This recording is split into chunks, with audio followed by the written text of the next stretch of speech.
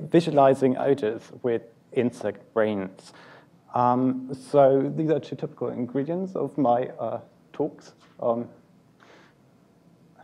Insects and matrix algorithms. And normally I would call the talk something like the processing of odor information in the brain of insects. And for this venue here, I thought I'd call it visualizing odors with insect brains. So we would like to turn an odor, a chemical molecule, into an image. For starters, we need a certain background on odor perception, and to describe it in one or maybe two words, there's combinatorial coding, which means odors are sensed by odor receptors, but there are almost no single odor receptors, where just one odor binds to the receptor. So it's a combination of responses in many odor receptors that makes odor identity. And I give some examples of odor receptors. Odor receptor 22A, for example. And here's the odors, and that's response strength, such as firing rate of the receptor neuron. And that's a tuning curve. So there's a few odors that are the preferred ligands of that odor receptor and elicit the highest response, but there's a distribution, and there are many others which also elicit responses. So any given odor has maybe one preferred receptor where it's on the top, and in other receptors it might be here in the middle, in others it might elicit a very tiny response. And it's the overall pattern of responses across all receptors that is characteristic for odor identity. Now, how did that actually work, and how do we get access to these odor receptor measurements? Now, think of this insect, bee, a honeybee, which smells an odor. Then the odor receptors on the antenna start to work. They fire action potentials, and these action potentials are relayed via the antennal nerve into a structure in the brain called the antennal lobe. And now,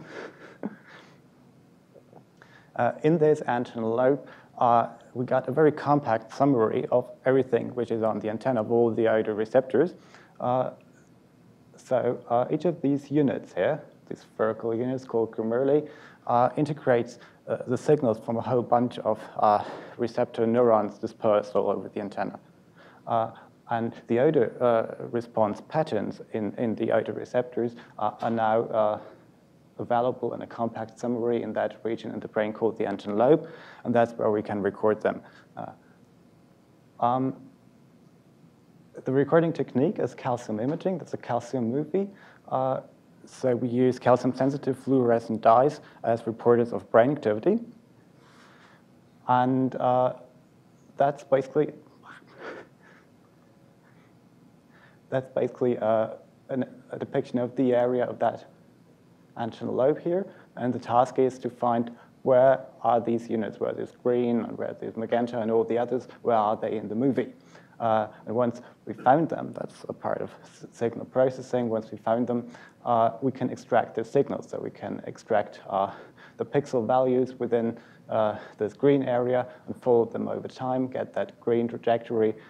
We can extract the pixel values inside the magenta area and get that other trajectory. And these are odor responses of these glomeruli. These things have names. It's a conserved structure. We can find it in every insect, or it's in every bee. And give them unique identifiers. And with the help of these calcium imaging technique, we can record brain activity and activity of these glomeruli in response to odors.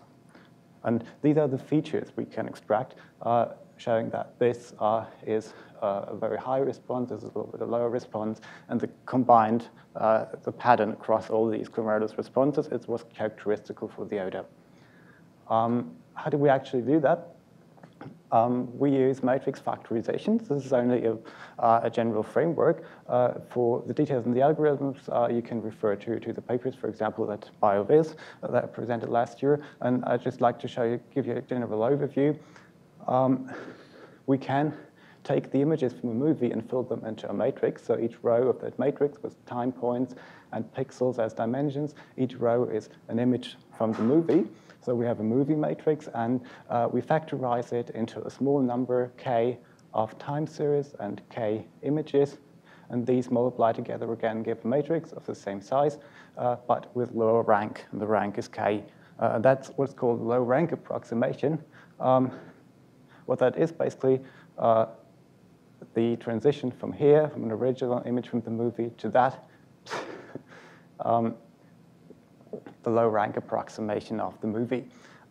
So as you can see, there is something that has been lost. This is only an approximation, but the point is we've discarded mostly noise, and this image is much clearer. We can see the glomeruli that respond to the odors, and so we can extract the odor response patterns.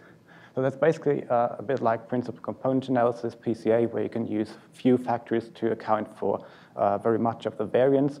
This is not exactly like PCA. We use non-negativity and sparsity constraints on the factorization. But the bottom line is we construct a low-rank approximation of the movie to get from here to there and to get something which we can use for a visualization. And now finally, we can turn to the application, making visualizations of figures for biological papers where we turn odors into pictures. We have one odor, 2-hexanol, which has been applied at 4 different concentrations, 4, 3, 2, 1, lowest to highest. And that's a time dimension. So here we see consecutive images from such a movie of brain activity. And during the interval marked with a black bar, the odor 2-hexanol was presented. And so we see what happens in the brain in response to the odor. After a few frames, we see a tiny response here. It lasts for a while. If we increase the concentration, go one level higher, we see maybe 2 responses here. And if we increase that further up to the highest concentration, we see a whole orchestra of glomeruli responding, and they also stay on for a longer while. And if you want to know what these units are, you can compare that, register the images to a standard model of the honeybee antelope, where these units have names and are cataloged, so we can find out which is the identity of the glomeruli that responded, and so we get some idea about odor identity. The interesting part in that paper was that we compared odor identity and odor concentration.